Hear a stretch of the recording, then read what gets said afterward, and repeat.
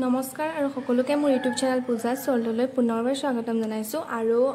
কালি যেহেতু কেটামান question discuss কৰিছো আৰু বাৰবাৰ কৈছো মই যে কোৱেশ্চন গিটা মই শুনা বা কোৱা মুখ হা তেনেকে পোৱা গটিকে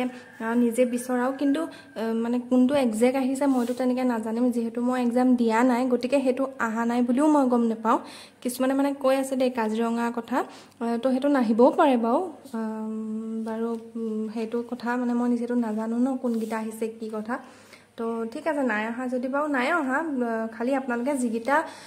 কিবা যদি মই কওঁতেও যদি কিবা ভুল পাইছে তো মোক কমেন্টত জনাব কাৰণ তেতিয়া বহুতৰ হেল্প হ'ব আৰু আজি আৰু কেটামান কোৱেশ্চন ডিসকাস কৰো মই নেক্সট আজি ভিডিওটো দিয়াৰ পিছত মই নেক্সট যেটো ভিডিও দিম তাত মই ৰিজনিং আৰু ম্যাথছৰ দিম জিগিটা কোৱেশ্চন মই পাইছো হেগিটা তো এতিয়া এটো হৈছে কাবুলিয়াত introduced by Shershah Suri was an instrument of এনেকে দি পেলাই কোৱেশ্চনটোত অপচন আহিছিলে তো ইয়াৰ ৰাইট আনসাৰ হ'ব option land settlement next to হৈছে Nicaeus related to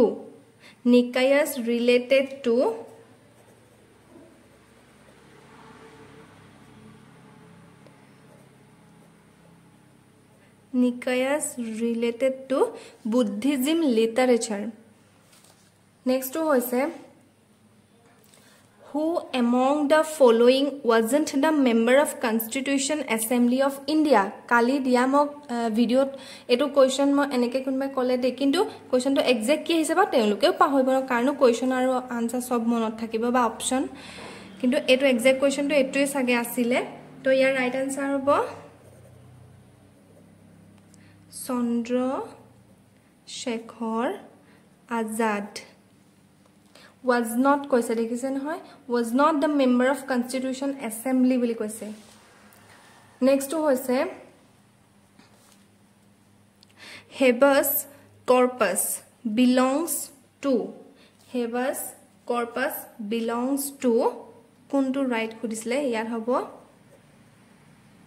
fundamental right next to hoise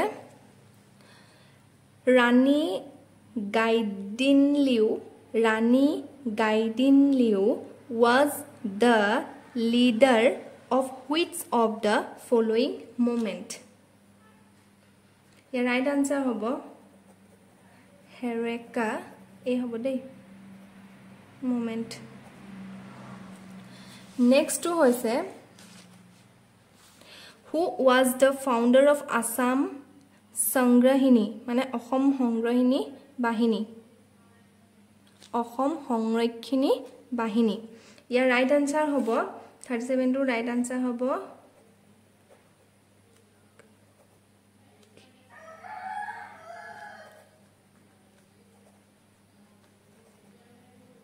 Ambikagiri Rai Chaudhary next to hoise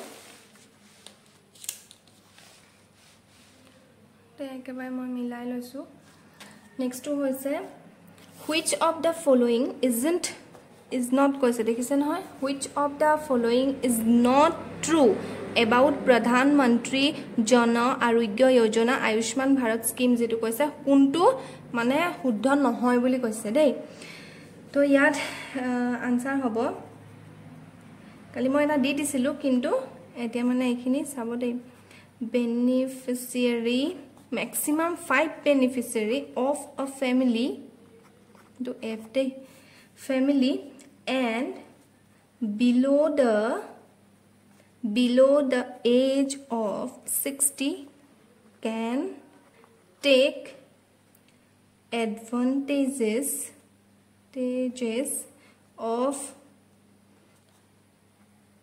Ayushman Bharat scheme যদি এটো আপোনাকে টিক দিছে তো আপোনাক হেতু শুদ্ধ হৈছে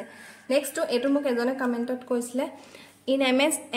Excel which of the following starts with equal sign তো ইয়াৰ right answer হ'ব formula next to হৈছে which statement is incorrect কি কৈছে incorrect বুলি কৈছে about MS PowerPoint presentation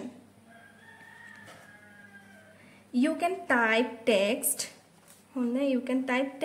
directly into a PowerPoint kihot slide by typing in the text box is more convenient. Next to hoise which of the following is not is not listed in union list. Eto hobo eto answer to relief of the disabled and unemployed employable. আপোনালোকক এটা মই মানে খুব লয়ালৈকে মানে হেগিটা দি দিছো কান জানো যেহেতু লাগি আছে গটিকে অপচনৰ হইতে মই আকৌ আপোনালোকক পিছৰ বেটছৰ কাৰণে ভিডিও বনাম বুলি ভাবিছো অপচনৰ হইতে দে তো এখানে ইয়াত অপচন দিয়া নাই মই which of the following is not an effect of global warming আগৰ মই যেটো ভিডিও দিছো তাত মই কৈছো কিন্তু মই তা অপচন গিৰা না জানিছিলো কাৰণে মই তা হেতু আনসাৰ কি হ'ব গম পোৱা নাছিলো তো ইয়াৰ আনসাৰ হ'ব extreme weather condition. Next to hoise NEP 2020 focuses towards মই তো বুজাওতে তাত কৈছিলো মই ভিডিও দিছিলো মই তাত কোৱা আছে disciplinary education short কে লিখিছো holistic and multidisciplinary education NEP 2020 focus কৰিছিলে next to hoise what is the name of apex body for research in NEP 2020 education কিবাকে দি দিছিলো মই কালি কিন্তু এতিয়া হে এক্সাক্ট টু পাইছো সৰি ভুলে হৈ গৈছে Higher Education Commission of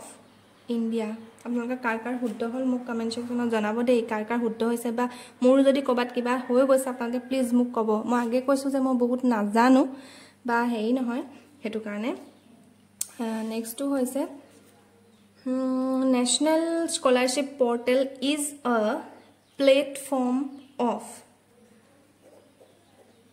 application then processing then verification and sanctioned of government scholarship बोले वैसे तो scholarship ए हबो दे scholarship to काक दिबो काक प्रोवाइड करबो students हल तार पाছত नेक्स्ट टू होइसे आरो आजिर वीडियो लास्ट टू होइसे which scheme is related to education of disabled person to हबो समग्र शिक्षा अभियान तो আজি কাৰণে ভিডিওটো ইমানে আছিল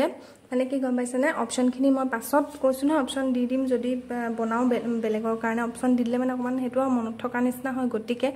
আৰু মই কৈছো যে কি মানে কবাত কিবা যদি গম পাইছে মোৰ ওয়ার্ড স্পেলিং ভুল হৈছে কওঁতে কিবা হৈছে তো আপোনালোকে প্লিজ হেতু হেই কৈ দিব মানে কৈ দিব কত ভুল হৈছে কাৰণ মই কৈছো মই এক্সপাৰ্ট নহয় বা এটো মোৰ প্ৰফেশন নহয় হেতু কাৰণে বাকি আপোনালোক শুদ্ধ হওক হেতু ভাবিছো কাৰণ মই এটা স্কুলৰ পৰা আহিয়ে গৰমে ভিডিওটো বনাইছো হি মানে হেখিনি ঠিক কৰি পেলাই ভিডিওটো বনাইছো হি তো ভিডিওটো শেষলৈকে চোৱাৰ কাৰণে থ্যাংক ইউ সো মাচ আৰু মই নেক্সট ভিডিওটো ৰিজনিং আৰু ম্যাথছৰ যিকিটা কোৱেশ্চন মই পাইছো বাৰু আৰু গ্ৰামাৰো কেটামান পাইছো তো হেকিটা মই ডিসকাস কৰি দিম